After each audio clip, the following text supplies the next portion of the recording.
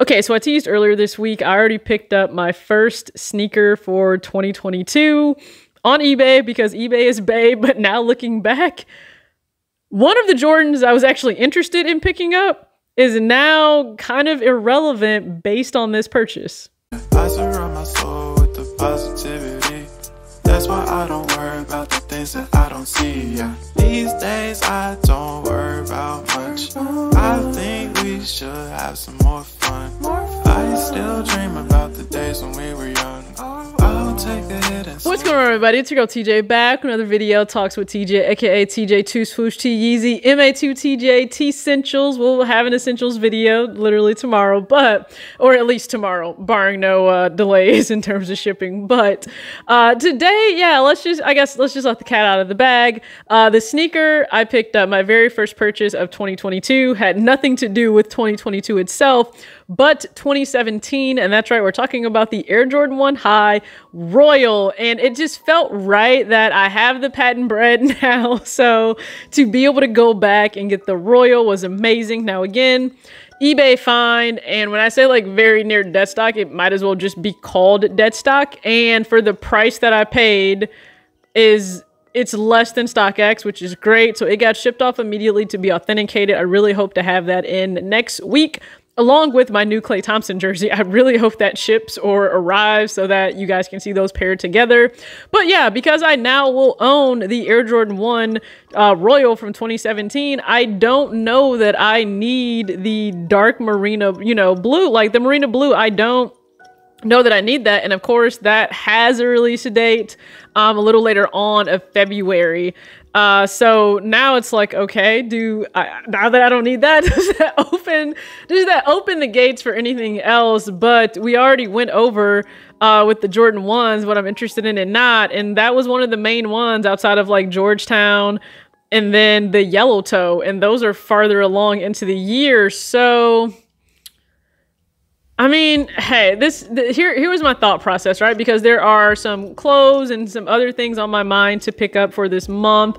Some are small businesses, and I just kind of want to support them, having found out about them. But then also, it's really difficult for you to find like a great condition pair of a sneaker that is like a past release, not current, and it's at a decent price. Like if you find that, especially when you're a 6.5 to a 7 in a Jordan 1, you have to take that. And the reality is it'll be much easier for me to get my hands on a dark marina 1, because those will be all over the internet as soon as they drop, especially if people get pairs in hand and they don't want them, versus this Royal, that wouldn't be the case. So I said, hey, so they had them listed for $220. I best offered $200. They countered with $210. I'm like, hey, $10 difference is not gonna break the chance of me being able to own these. So willing to pay more for resale.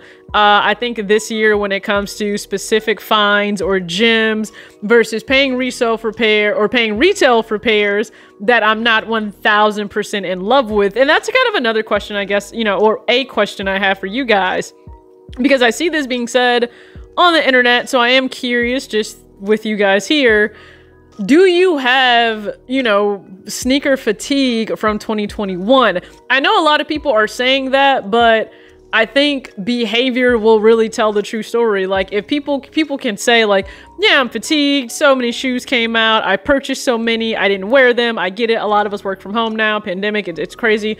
But in terms of you really not going for stuff, will that hold true once a lot of sneakers actually start dropping and you see the Gottoms and you really want something still? So maybe if you took an L, you go after a constellation sneaker. I'm just interested in that. Like, one, do you guys have a kind of pickup for fatigue from 2021? And then two, are you really being more conscientious of what you're buying in 2022? So just make sure you sound off below for that. I fully support you if you are.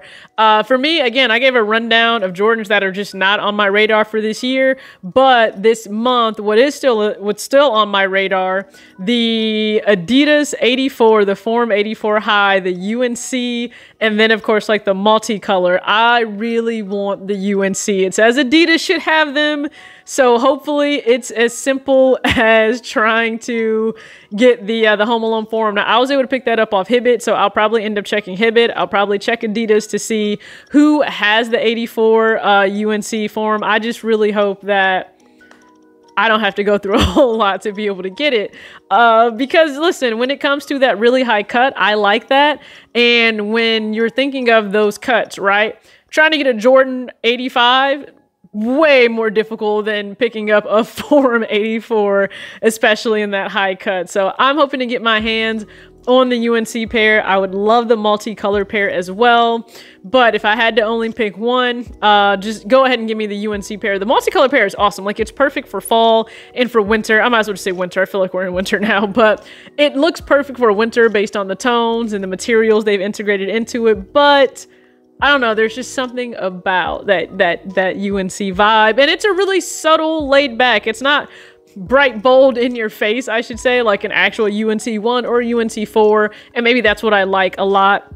It also has that aged vintage look. I know people are tired of that look. I'm not. So if you're not tired of that look and you are a fan of a UNC colorway, that's releasing. So I'm really hoping that I can get my hands on that this weekend. It's set to drop on the 15th. So I'll follow up with you guys maybe on the community tab if I'm able to pick this up. But yeah, I have the Air Jordan 1 High Royal on the way. If you guys recall, I secured the low as well. That was like one of my 2021 pickups. I was able to secure the low. It was still in really good condition, just needed a little cleanup. These need zero cleanup. So that's why I'm very excited as well about it. So go ahead and sound off in the comments. What's your first sneaker purchase of 2022? If you've made one. If you haven't made one, what's the sneaker purchase you're going after first? And I feel like I need to say, what are you attempting to purchase? What are you attempting to cop? Because I see so many times people are like, yeah, that's my first cop for 2022. Or that's the first one I'm picking up. And I'm like, you mean trying to pick up? Like, the only guaranteed W's a lot of times is if you choose to go to StockX or GOAT